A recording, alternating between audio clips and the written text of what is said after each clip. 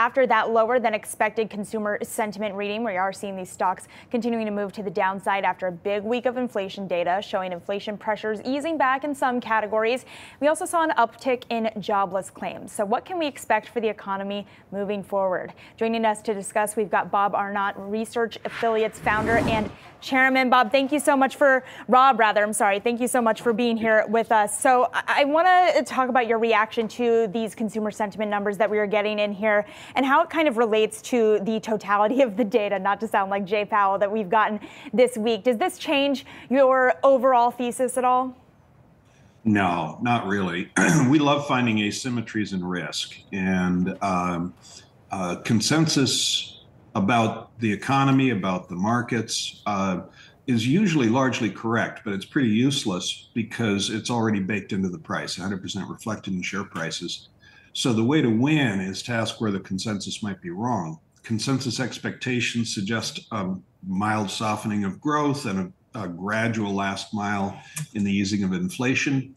Is that possible? Of course it is, but the risks are asymmetric. Most would agree that the economic growth is more likely to surprise to the downside, and inflation is more likely to surprise to the upside. We look at the economy and see PMI in inventories, yield curve slope, and three-year trend in cost of capital. They're all strong predictors of slowdown or recession. All four are in their worst quartile ever. The latter two are in their worst decile ever. So the only thing sustaining current economic growth is a wealth effect from the bull market and consumer spending. The asymmetries of risk are that the economy can do much worse than consensus far more easily than it can do much better than consensus. So Rob, I guess given those concerns, then first just talk to me about the downside that you potentially see as a result of all of that. What do you think that looks like, and what should investors then potentially be waiting for if you don't think now, it doesn't sound like, is the right time to buy? Well, we can watch for shocks this year on the economy, more likely on the downside than the upside, on inflation, more likely on the upside than the downside. On geopolitics is fraught many places around the world. I don't think the risks to Taiwan are totally off the table for this year. It's not impossible President Xi decides I'll never have a better chance to take Taiwan with the US so thoroughly distracted. None of these things are in current pricing. Domestic politics has been fraught, to say the least, and is not going to get any nicer or any tidier between now and November. So there will be great buying opportunities in the next couple of years. This is not one of them.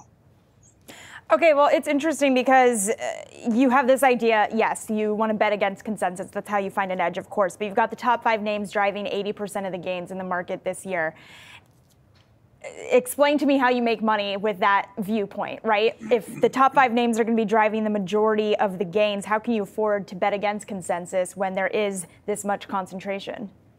Well, you should definitely bet on those top 5 names as long as you have some sort of crystal ball that tells you when to get out. Okay, well, tell me what the crystal ball is. Do you have a take? I mean, bubbles persist until they don't. I've written a lot about bubbles over the years, and we developed a definition for bubble that you can use in real time back in 2018.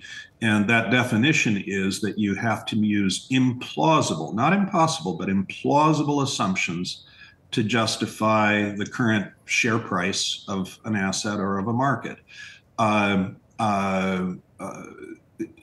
a discounted cash flow or other valuation model. And the second confirming part of the definition is that the marginal buyer doesn't care about valuation models. NVIDIA is a fabulous company with enormous profits, enormous growth, enormous potential, but it's priced at over 40 times sales.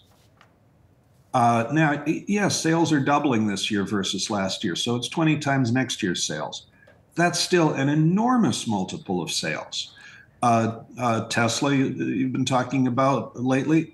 Firstly, as for the shareholder vote, I enthusiastically endorse the notion that a deal is a deal and that the Chancery Court had absolutely no right to void something that was voted on by shareholders and that paid off massively for Elon Musk in a context where he delivered the goods. He delivered spectacular growth, and he earned that payoff. So I support the vote, but the share price is, as your last panelist or last discussant said, the share price is a massive multiple to sales and profit. So we're looking at bubbly behavior.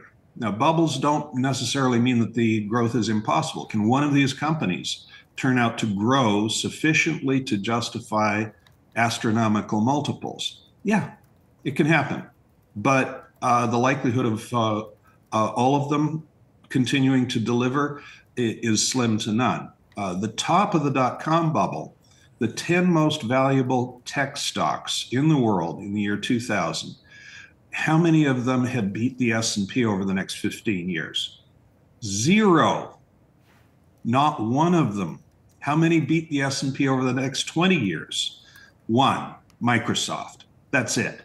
So when you get to frothy, bubbly behavior, it's time to be careful. I'm not saying short these stocks.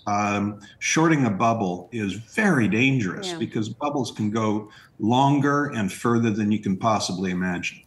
So, Rob, I guess my question then is, what happens next? What should investors do if they are invested in some of these names? It sounds like it's not just maybe those at the top that we're just seeing that bubble-like behavior. How do people protect themselves then? And what do you think is going to be that catalyst? I have a lot of questions here. What is going to be that catalyst that is going to cause that bubble then to potentially burst? Well, consumer spending faltering can take a lot of froth out of the market. Markets move based on liquidity. And so if liquidity is withdrawn from the system, that can do damage. If inflation exceeds expectations to the upside, we're not saying that inflation is going to go crazy anytime soon, but we're not saying that risk is totally off the table because our policies out of Washington, D.C. are reckless. So when it comes to what investors should do, if you have heavy exposure to these stocks, what's the harm in taking your initial investment out and play with house money? That's a very, very simple expedient that can make a lot of sense. Where should you invest? Non-US stocks are cheap for obvious reasons. Things get cheap for a reason. But those reasons can change too. The asymmetries of risk with European stocks and emerging market stocks are to the upside, not the downside. And so we see lots of opportunity for investing outside the US and outside of the tech sector. I've been called a perma bear at times. I'm not a bear when things are cheap. And there's a lot of cheap things out there. They just aren't the so-called Magnificent Seven. And by the way, whoever coined the expression Magnificent Seven obviously didn't see the movie. 4 of the 7 are dead at the end of the movie.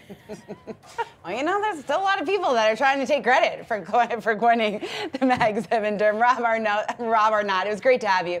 Thank you so much for taking the time to join us in Yahoo Finance. We hope to have you back. Thanks a lot.